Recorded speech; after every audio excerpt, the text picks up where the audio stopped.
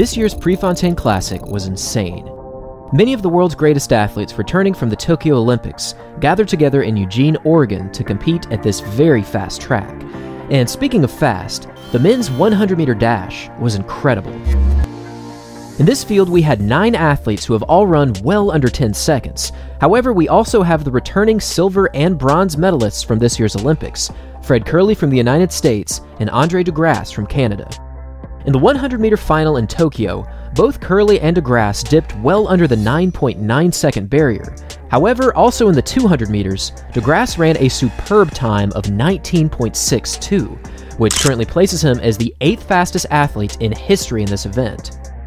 With so much talent and Olympic medalists in this field, the finishing time was likely going to be very fast indeed.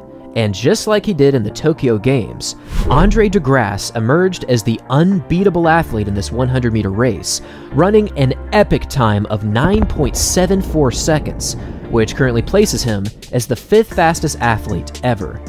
Well, it would place him as number 5 all time, but unfortunately, an illegal tailwind of 2.9 meters per second makes this time ineligible for record considerations.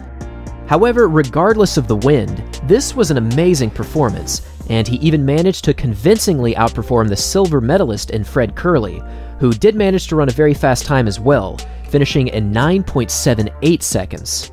Finishing in 3rd was Ronnie Baker in 9.82, finishing in 4th was Trayvon Bromell in 9.86, and finishing in 5th was Michael Norman in 9.90 seconds.